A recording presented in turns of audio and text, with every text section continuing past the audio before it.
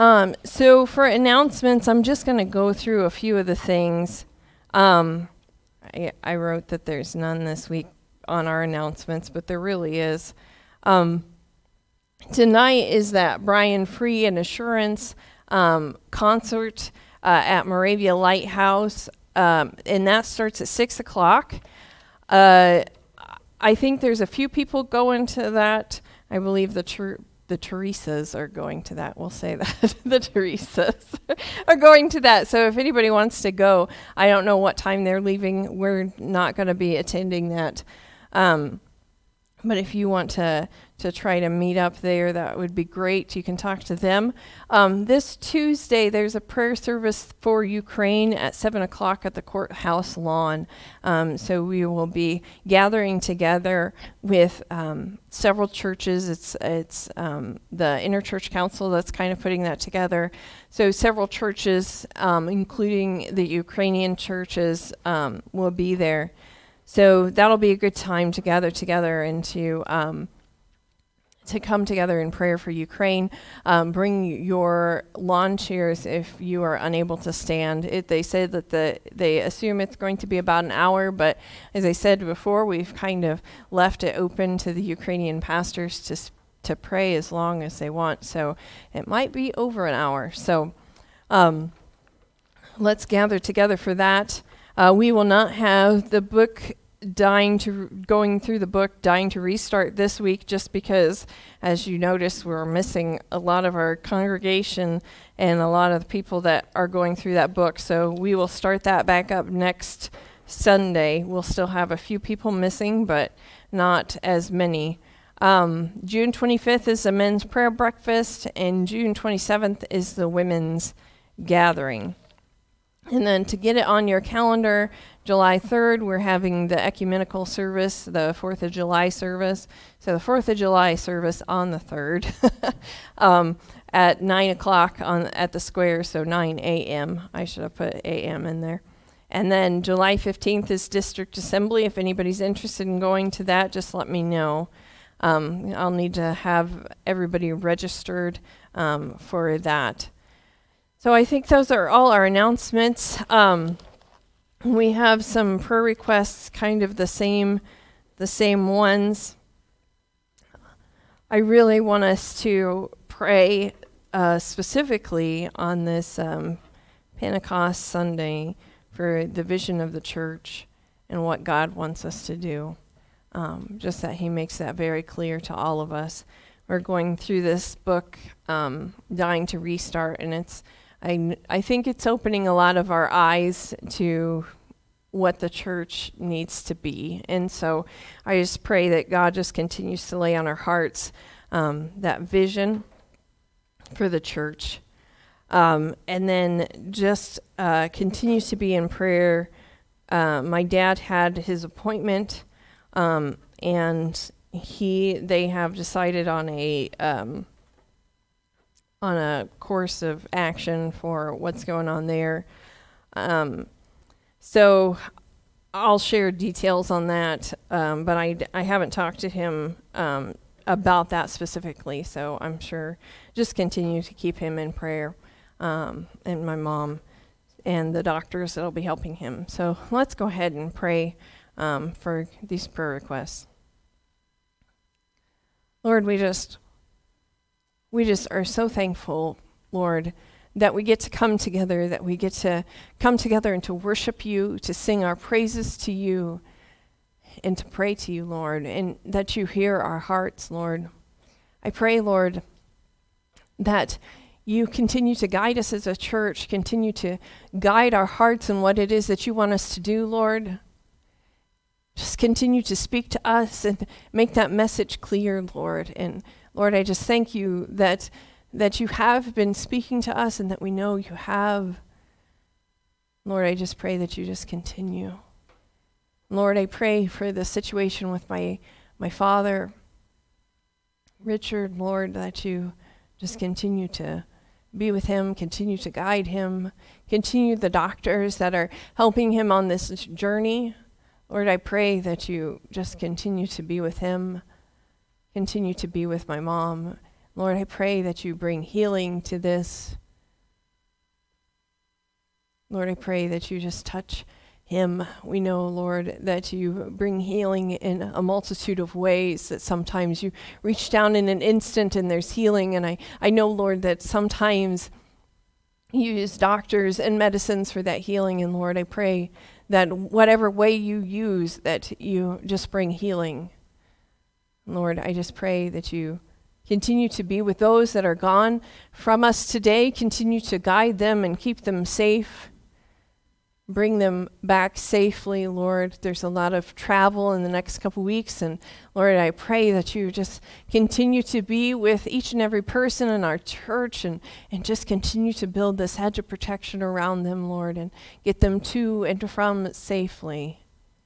Lord, I pray that you just continue to be with us this day. Continue to guide our hearts and our minds. We ask these things in Jesus' name. Amen. We are going to sing now, Great and Mighty. Great and mighty is the Lord our God. Great and mighty is he. Great and mighty is the Lord our God. Great and mighty is he. Lift up your banner, let the anthems ring. Praises to our King. Great and mighty is the Lord our God. Great and mighty is he. Great and mighty is the Lord our God. Great and mighty is he. Great and mighty is the Lord our God. Great and mighty is he. Lift up your banner, let the anthems ring. Praises to our King. Great and mighty is the Lord our God. Great and mighty is he. Next, we're going to sing When I Survey the Wondrous Cross. As I was writing the message this week, the last verse just continued to go through my head, and it's that love so amazing, so divine, demands my soul, my life, my all. And I just wanted to keep that in the front of our mind as we go today through the message today. And so I wanted us to sing this song. We're going to sing verses in the music there, verses 1 and 3 and 5. So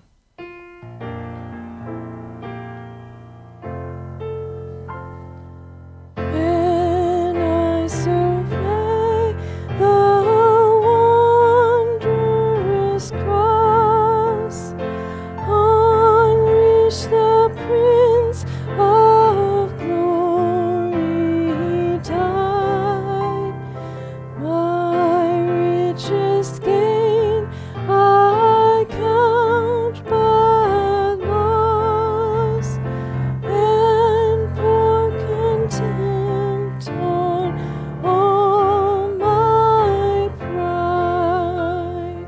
See from his head, his hands, his feet, sorrow and love flowing mingled down.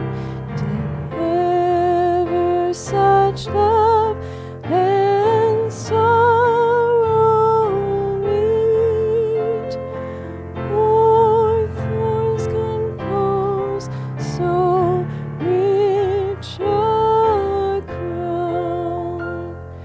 Were the whole realm of nature mine, that were all present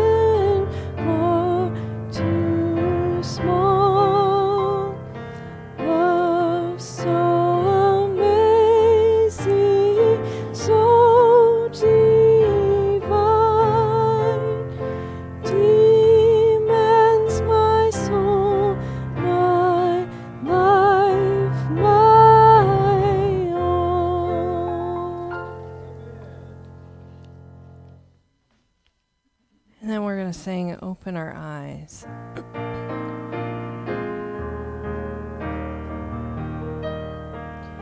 Open our eyes, Lord.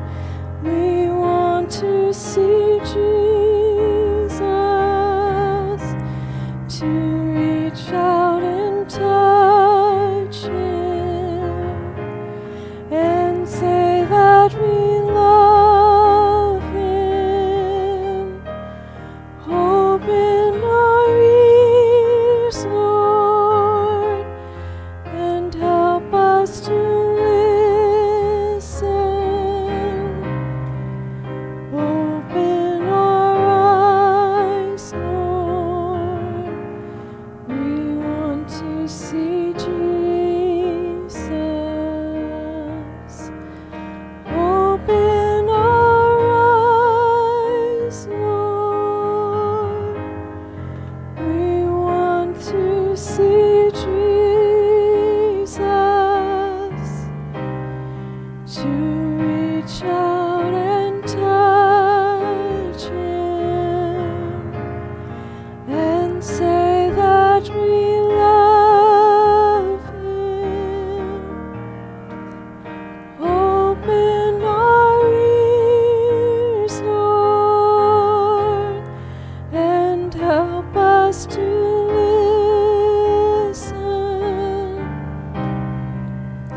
Open our eyes, Lord. We want to see Jesus.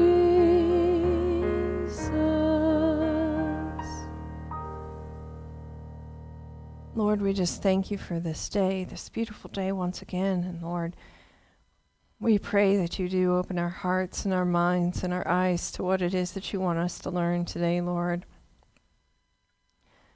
Lord, I know that this message has weighed heavy on my heart this week, and that it is a message that you want to be heard. And Lord, I just pray that you continue to work on my heart, continue to work on our hearts collectively as a church.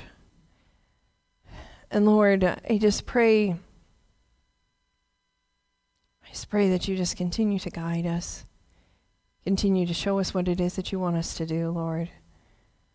Lord, I just pray that we do have our eyes open to what Jesus wants of us, that we do continue to act and to represent Jesus well. And Lord, I pray that you just continue to guide us on that. Lord, I pray that the words that come out of my mouth when we get to this message are all of you and none of me. And Lord, I pray that you just continue to work on our hearts. Be with us that are here today, and be with those that aren't here today for whatever reason. Lord, just continue to be with us. Lord, we just love you, and we give you all the praise. We ask these things in Jesus' name. Amen. Before I start my message today, I'm going to invite Lauren up, and he's going to do a short message with the children. I don't know if you need this stand or not. Well, you take all the time you need. I'm just kidding you. Come on, kids, come on up here. We got a story. Just sit down right here. Don't be bashful. Anybody else want to come, you can. And, oh, there's another kid. Thank you. Thank you. Anybody else? Okay. I got a verse of scripture I want to read. And, no, this is fine. This is fine. But before I start, I want to tell you something. I love to pick up trash. It is so much fun to pick up trash. Now, really, I'm serious. And if you go down the street and pick up trash, when you come back home, the street looks so nice, and it's fun. And the only thing, sometimes you pick up a ketchup thing from Hardee's or something, and it gets all over your hands. But really, one time I found a $20 bill. Wow! And so picking up trash is fun, but that's not my story. I've got another story. And Jesus, this is called the Sermon on the Mount. Why would they call a sermon on the Mount? They've never called Marcy's sermon a Sermon on the Mount. Why? You know why? Because mount means mountain, and Jesus was on the side of a mountain, so they called it the Sermon on the Mountain. Sermon on the Mount. But this is what Jesus said here. This is one quick thing. Jesus said, "You are the light of the world. A city that is set on a hill cannot be hid." Jesus told us He was the light of the world, but then He says that we are the light of the world. Now, picking up trash has some benefits. I found this when I was picking up trash. Looky there. Push the button. Looky there. It's a flashlight, you're right. But when I found this, it was laying in the sand and the salt, and it was filthy. And I pushed a button, nothing happened. And I thought, I'm not going to throw it away. And my wife knows I don't like to throw stuff away. Look at her roll her eyes. But anyway, so I took this home, I washed it, I cleaned it up. I took the batteries out of it and cleaned it up inside. I put new batteries in it, and I pushed a button. The light. And that's each one of us before we come to Jesus. We're dirty, we're filthy, we're full of sin. But that's why Jesus came and gave His life, so that He can wash us and make us clean. And so we can be the light of the world. And we can show everybody it's not our light, it's Jesus shining through us. And you know the interesting thing about light? That is the first thing that God created. That's right, that's a light. But those are the first recorded words of God. Let there be light. And what happened? There was light. That's right. And so that's what God wants to do to each one of us. He wants to take away our sin and clean us up so that we can be His light in this world. And you know what? If God hadn't have created light when He created the sun and the moon and the stars, they couldn't have shined. Because God had to make light. He made light the very first thing, and I think it was about the fourth day before He made the sun. But see, He'd already created light, so when He made the sun, it was bright. So let's ask Jesus to take away our sin, come into our life, so that we can be a light, because kids, we're living in a dark day, and there's a lot of mean people, but we can be a light and show the love of Jesus to each one of us, each one that we know and come in contact with. Let's have a prayer. Jesus, I love these kids, and Lord, I pray that You might bless each one of them, Lord, and help them, Jesus, that there will be a point in their life, in their youth, Lord, that they will give their heart and life to Jesus so that they can shine and they can be the light of the world. I pray in the name of Jesus. Amen.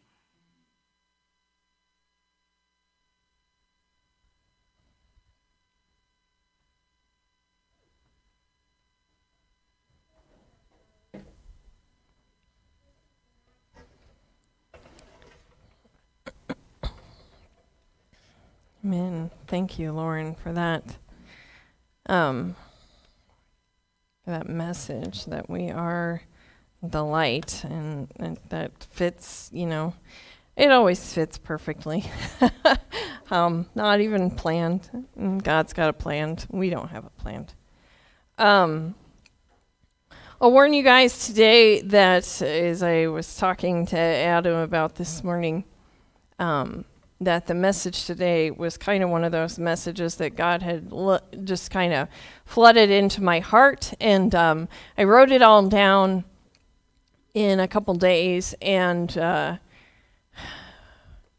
I read through it and kind of went, Lord, you can't be serious. You don't want me to say that. And He was like, yeah. And so I told Adam this morning, I said, if there's ever been a day that I kind of wanted to call in sick to work, it would have been today.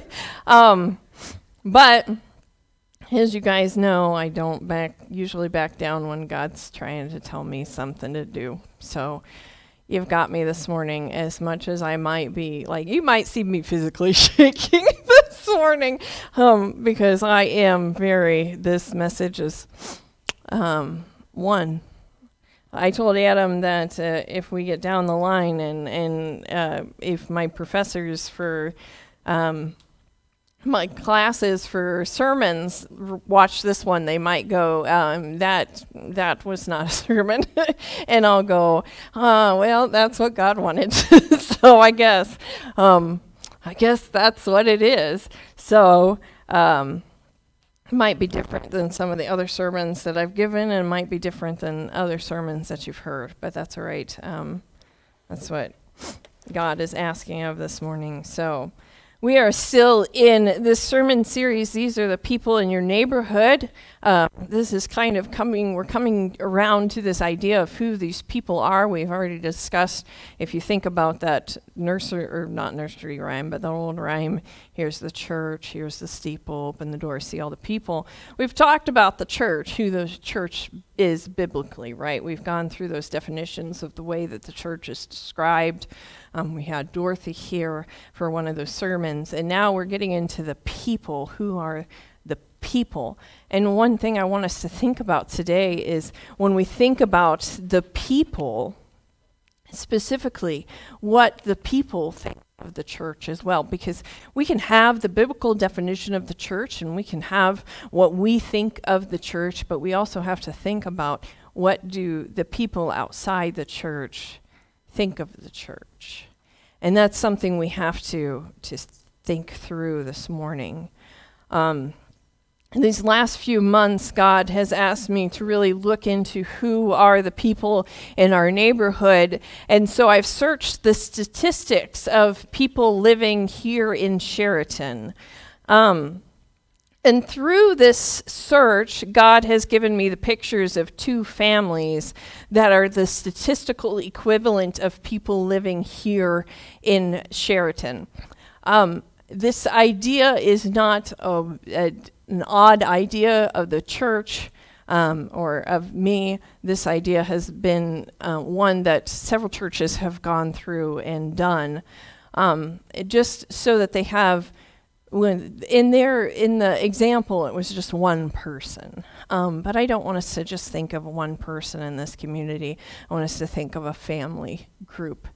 And so when I talk about this family today, I want you to know for sure that this was not anything, like this is not anybody that I know specifically from this community, that this is legitimately just a handful of statistics stuck together to represent a family. Names are popular names in our community. Occupations are popular occupations in our community. So if this sounds and I did Google the names just to try to see if there's actually someone named that in this community, because I don't want them to be like, you're talking about me. And I tried to do that, and I did not find anybody, but we'll see. You might come up to me afterwards and go, I know people by that name. And then I'm not going to change the name just because we're going to follow these families through the rest of the sermon series. So, but I just wanted to say, absolutely, this is not me finding a family and asking them intimate questions. This is statistics. And some of the statistics I'll share with you guys as we go through this. Today, we are going to be talking about, or we're going to be speaking about being seen and seeking. So seeking and being seen. And we're going to talk about not only this family, but we're going to talk about the story of Zacchaeus. But first, before we get into the story of Zacchaeus, I want us to start by meeting this family. This is the Johnson family, if you guys can see this picture. I'll turn this light off so we can see it a little better. This is the Johnson family, a statistical equivalent of a family here in Chariton. John Johnson is 41 years old and Marguerite is 38. John is a truck driver for Hy-Vee. As I said, it's the statistics. Marguerite works at the Hy-Vee Distribution Center. They both have high school diplomas. They have one daughter in middle school. They do not attend church, and we will get to the why here in a little bit. I kind of wish that this was an actual picture of a family here in Chariton. I really do wish that this was a family here in Chariton that was willing to open up about their experiences, because I think putting flesh to this would help this idea for us.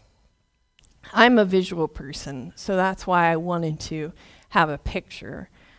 It would have been even better if we could have gotten an actual family to come and to stand here and for us to talk with them about why they don't attend church.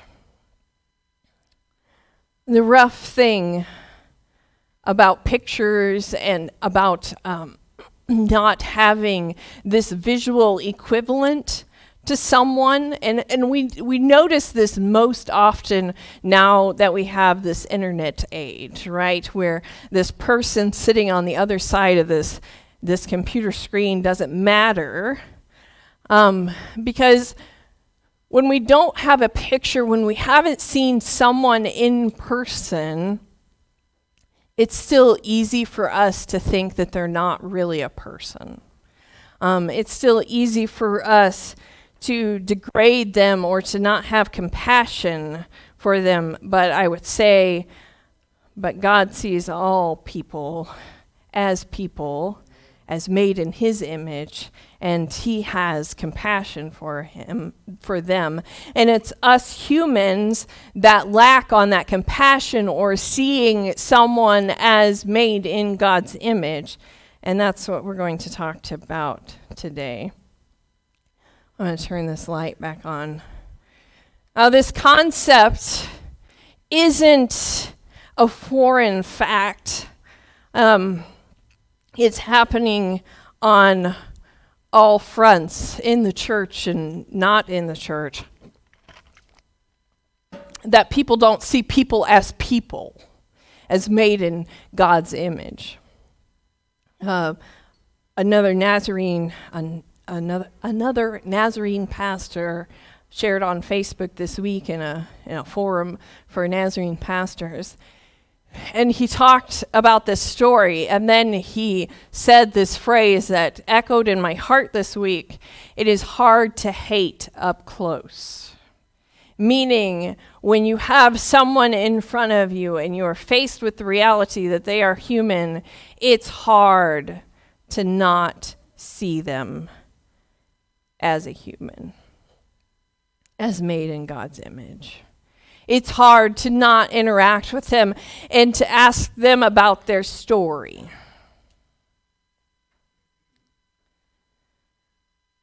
It's hard to hate up close. Now, I want us to get into the story of Zacchaeus real quick. And I want us to, we're going to go kind of verse by verse on this and kind of break this down of what's going on here. And I want us to think about the story of Zacchaeus as Jesus coming into Jericho and seeing Zacchaeus seeking, but also Zacchaeus being seen. So let's read verse 1. So the story of Zacchaeus is in Luke chapter 19. So let's read verse 1. Jesus entered Jericho and was passing through. So Jesus was on his way to Jerusalem. So he's still in Jewish territory. That's one of the differences between this story and the story we had last week. He is in Jewish territory. Jericho has some rich stories in the biblical text, if we have read some of the Old Testament. So, and just one of those stories, in this one's in the New Testament, but that story of the Good Samaritan, when Jesus talks about this road, it's the road between Jericho and Jerusalem. So just so we kind of have that idea. So let's continue on. On verse 2, a man was there by the name of Zacchaeus. He was the chief tax collector and was wealthy. He wanted to see who Jesus was, but because he was short, he could not see over the crowd. So he ran ahead and climbed a sycamore fig tree to see him, since Jesus was coming that way.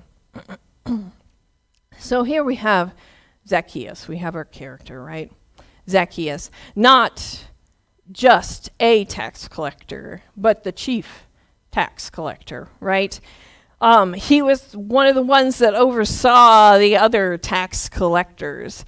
He was despised being a tax collector because tax collectors were considered sinners, right? So being a chief tax collector kind of set him up in this biblical story as chief sinner, right? Even though tax collectors were very rich, they would have lived on the margins of society, meaning that they wouldn't have been seen as people. They would have been seen as people that aren't really people that aren't really human or made in the image of God. And Zacchaeus was short in stature, and he wanted to see Jesus. So Zacchaeus was seeking, right? He was seeking, but he was unable to see because of the crowd. His sight of who Jesus was blocked by people. Now, I think we could maybe all agree that if we were Zacchaeus, if we were the chief sinner and Jesus was coming to town and we were short in stature, that maybe we would have just given up, right? Maybe we would have given up seeking this Jesus. But that's not what Zacchaeus did, because he climbs a sycamore fig tree. And in this region, sycamore fig trees were prevalent. They were a light but durable wood, and they produced fruit. So they were very profitable for Jericho.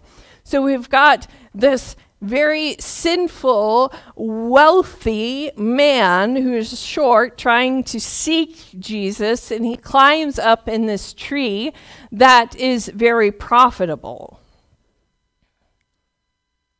Let's continue on. Verse 5 through 7. When Jesus reached the spot, he looked up and said to him, "Zacchaeus, come down immediately. I must stay at your house today." So he came down at once and welcomed him gladly. All the people saw this and began to mutter, "He's gone to be the guest of a sinner." So Zacchaeus climbs the tree seeking Jesus, and Jesus sees Zacchaeus. Out of all the crowd that day, Jesus was seeking, and he found Zacchaeus, the chief tax collector. And what does Jesus say to him? I must stay at your house today. So Zacchaeus welcomed. We see this. I must stay at your house today. So he came down at once and welcomed him gladly. So we have movement in this passage. We have now went from where this tree is to Zacchaeus welcoming him to the house. And then we have this line in the piece. The people saw this and began to mutter, "He has gone to be the guest of sinner." The crowd so large that Zacchaeus had to climb a tree to see Jesus began to mutter, "I can't believe that this Jesus is associating with this man. Why would Jesus care about this man on the margins, this man who is not even a man?" The crowd had cast its judgment on Zacchaeus. No matter whether they were right or wrong to cast their judgment on Zacchaeus, they had done so. But Zacchaeus, let's continue on. But Zacchaeus, my page flipped. But Zacchaeus stood up in verse 8 and said to the Lord, "Look, Lord, here and now I give half of my possessions to the poor, and if I have cheated anybody out of anything, I will pay back 4 times the amount." Zacchaeus, when he got down to it, and the Lord saw him and saw that he was an actual person and said with his actions, "You are a person created in the image of God," Zacchaeus had a change of heart.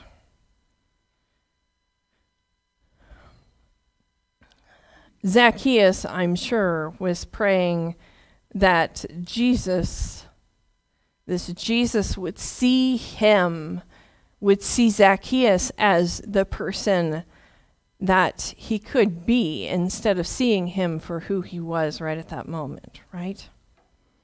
And that is exactly how Jesus saw him.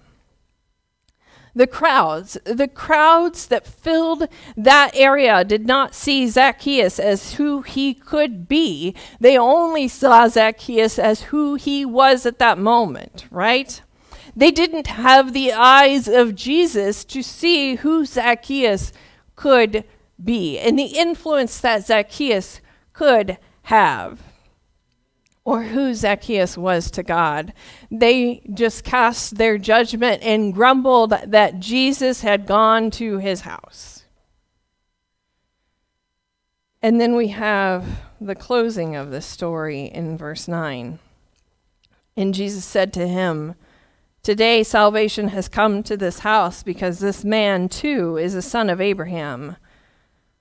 For the Son of Man came to seek and to save the lost." We'll come back to that last verse. I got ahead of myself. Jesus states this as a reminder that this man too is also a son of Abraham. This man too is a creation of God, made in the image of God. Even Zacchaeus, the chief sinner, is not so far gone for God to restore him. Even Zacchaeus is significant in this kingdom story. Even Zacchaeus. Even Zacchaeus, who was the chief tax collector or the chief sinner among Jericho, deserved to be seen by Jesus, God incarnate. Even God cared deeply enough for Zacchaeus to see him and to hear him. And then Jesus states his mission. For the Son of Man came to seek and to save the lost. A little word study for us quickly. Salvation is transliterated into this word, the first word up there. And so the root of the word, the sozo, that's the root of this word. So the word itself means a deliverance, but the root word is to save, to rescue, to heal. We know through this word study that part of salvation is a healing, a bringing back to peace, a bringing back to this shalom that we hear about, or bringing back to wholeness. Jesus found the one on the edges, Zacchaeus, the one who decidedly was the most broken in this crowd, the chief sinner in this crowd, the one that the crowd had judged, and Jesus said, "I see you, and I must stay at your house today." Let's see that family photo again, Adam. As I said, this statistical makeup of a family here in Chariton doesn't attend church. There's a long and complicated story to that. You see, Marguerite's family attended church.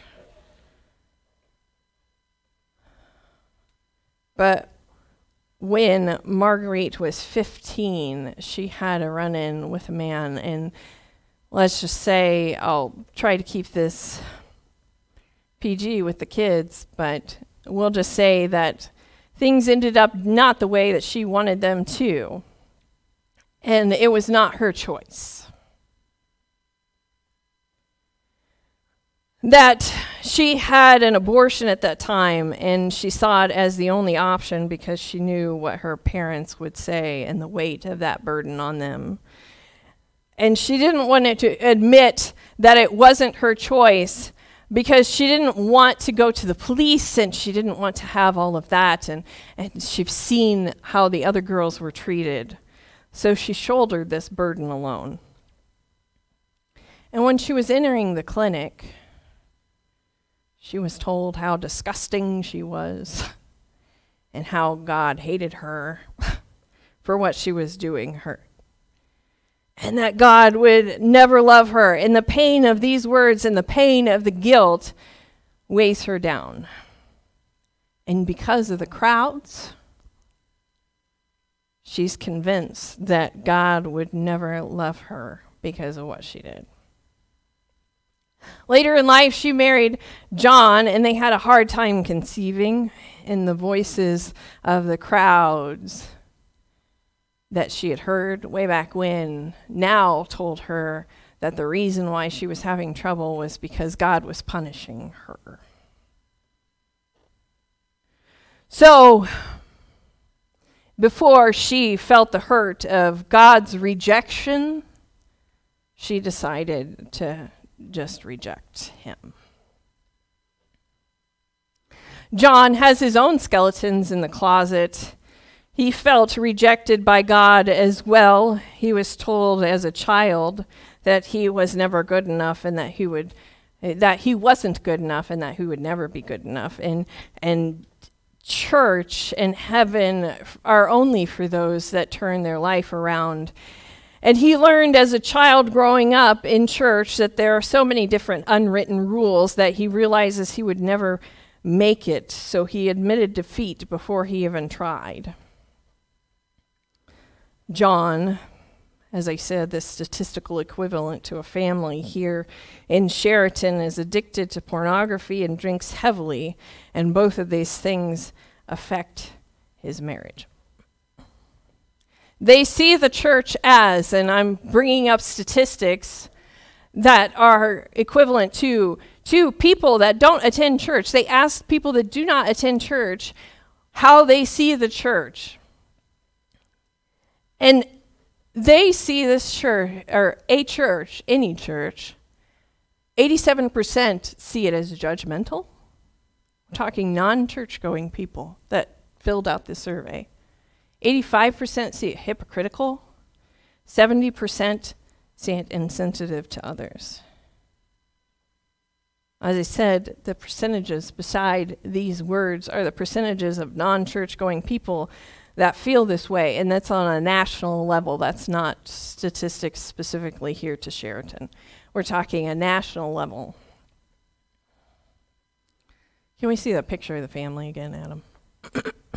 Their daughter is in middle school and drinks. And you guys might go, wait a minute, a middle schooler drinking? 35% of 8th graders have admitted to drinking. There's the statistics for you.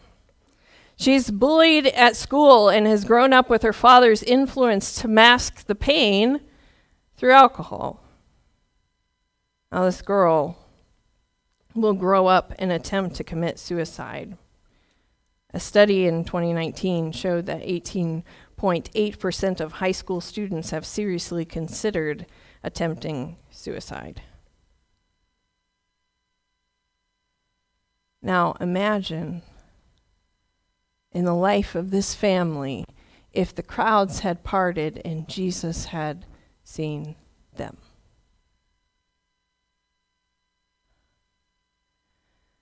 What a turnaround. I can already hear the argument, but Pastor Marcy, Zacchaeus was seeking Jesus. That's the difference. This family isn't seeking Jesus. They've already turned their back to him. They have already turned their back to what could be.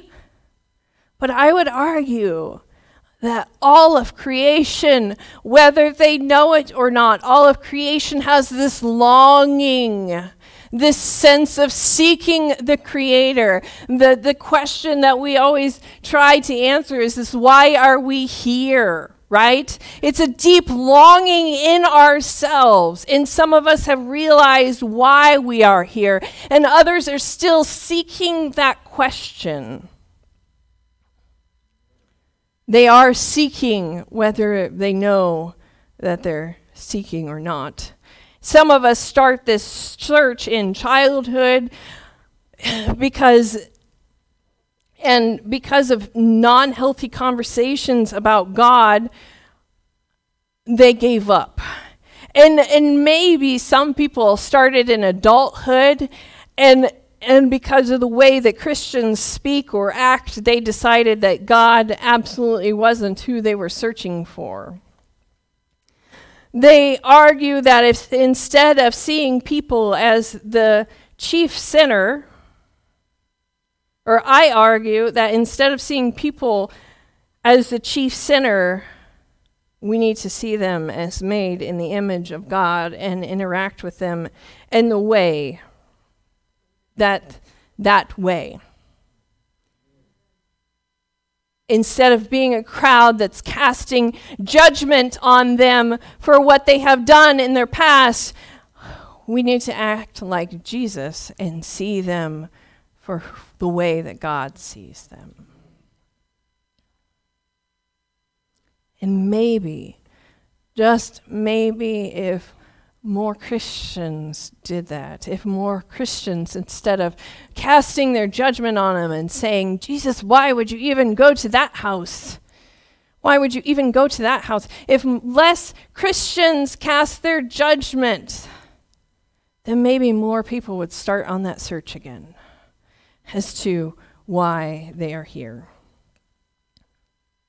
Sometimes the crowd of people that believe themselves to be righteous are really unrighteous, and that's what Luke brings his attention to in his writing. Even before this story of Zacchaeus, we have the parable of the Pharisee and the tax collector, and we're going to read that. I know we're getting closer to time, but I want us to read this to see this. In Luke 18, so the chapter just before, we have this parable that Luke tells us that Jesus said, to some who were confident of their own righteousness and looked down on everyone else, Jesus told this parable. 2 men went to the temple to pray, one a Pharisee and the other a tax collector. Do we think that's a coincidence? No. The Pharisee stood by himself and prayed, God, I thank you that I'm not like other people, or robbers, evildoers, adulterers, or even like this tax collector. I fast twice a week and give a tenth of all I get. Lord, please see me, because I have done all the things that I need to do. I am good and I am righteous, right? But the tax collector stood at a distance. He would not even look up to heaven, but beat his breast and said, God, have mercy on me, a sinner. And then Jesus says, I tell you that this man, rather than the others, went home justified before God. So the tax collector, rather than the others, went home justified before God. For all these who exalt themselves will be humbled, and all those who humble themselves will be exalted. And we've got this last line from Zacchaeus, the story of Zacchaeus, where Jesus states his mission. For the Son of Man came to seek and to save the lost. Zacchaeus wished to see Jesus, and over the crowd he could not, and the crowd rejected him, and Jesus went through the crowd to find Zacchaeus. And when Zacchaeus was seen who he could be, not who he was, when he was seen by Jesus, not judged, then he decided to turn his life around. The words that we Christians say should be a reflection of Christ. Now, that Christ has died and risen, we take up his cross, right? We take up his mission and we continue on in that mission. And I would argue that sometimes the words that come out of our mouths are not Christ-like, right? When we take up the cross, we decide that we can be part of this seeking the lost and bringing them to Jesus for saving. If the lost see us as judgmental, and as I said, us as in a collective whole, the church, the big C church, not just us. But if the lost see us as judgmental, hypocritical, and insensitive to others, that means we are projecting Jesus as judgmental, hypocritical, and insensitive to others. And I would argue that Jesus is in fact none of these things. Jesus saw past Zacchaeus' faults. Jesus looked past them, not if to say that cheating people was right, but Jesus saw Zacchaeus for who he was. And that was made in the image of God. And we know that because of this verse. Jesus said to him, "Today salvation has come to this house because this man too is the son of Abraham."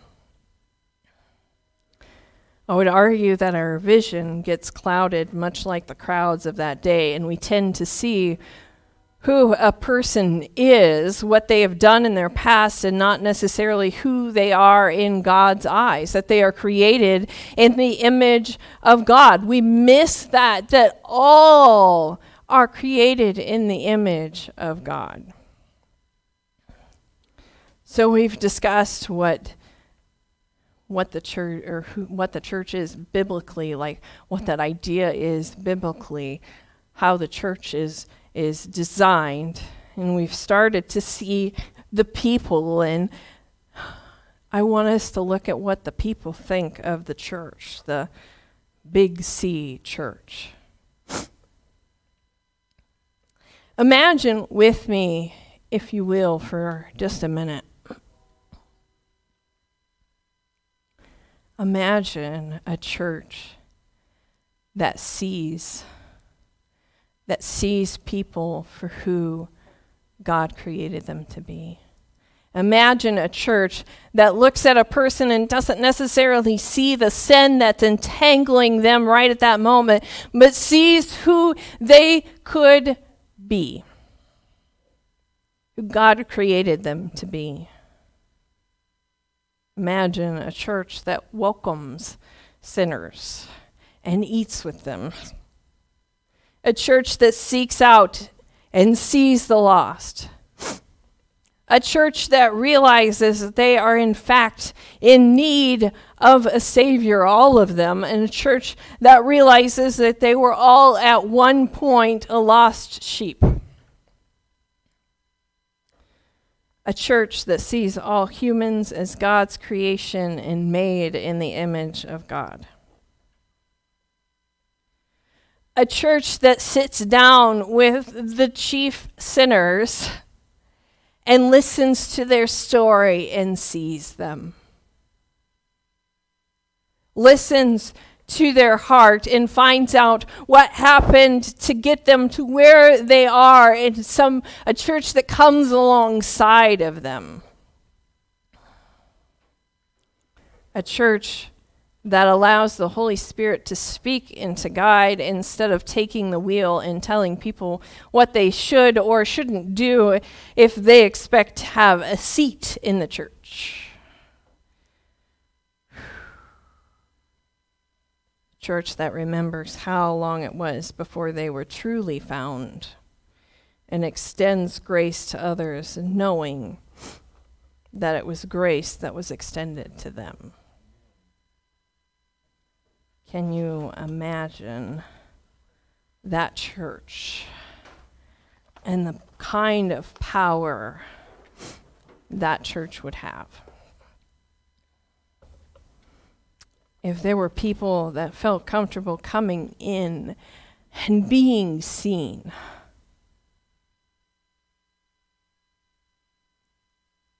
And I would argue that much like the story of Zacchaeus, that if people were seen, not as the sin that they have had in their life, but if people are seen as made in the image of God, man, some of the turnarounds that would happen. If people would see the church as a place to go and be healed instead of a place to go and be hurt.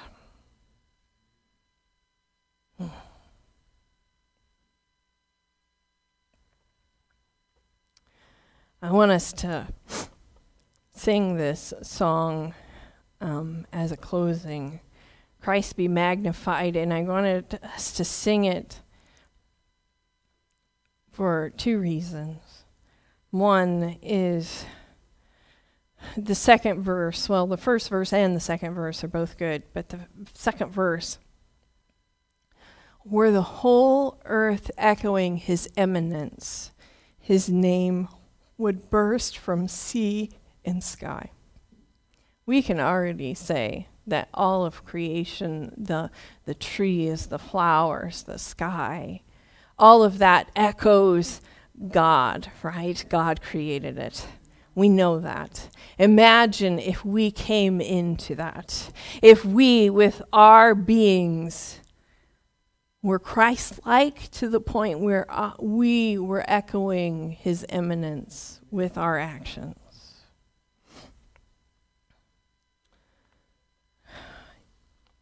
It says, from rivers to the mountaintops, we'd hear Christ be magnified. And I think that's true. I think that's true. I think as a church, Big C Church, I'm not talking about just specifically our church, but I think as churches, we've gotten distracted from certain things. And we need to get back to being a church. And I think that that's what God is doing in this time, is I think he's redirecting. And some of that means some hard changes, right? And that's going to be hard. But I truly feel like that's what God's doing in this time. I've felt for a long time that God was doing some big things. And I know he's doing big things here in Chariton. I know he's doing big things all across the globe. And so I want us to focus in this song.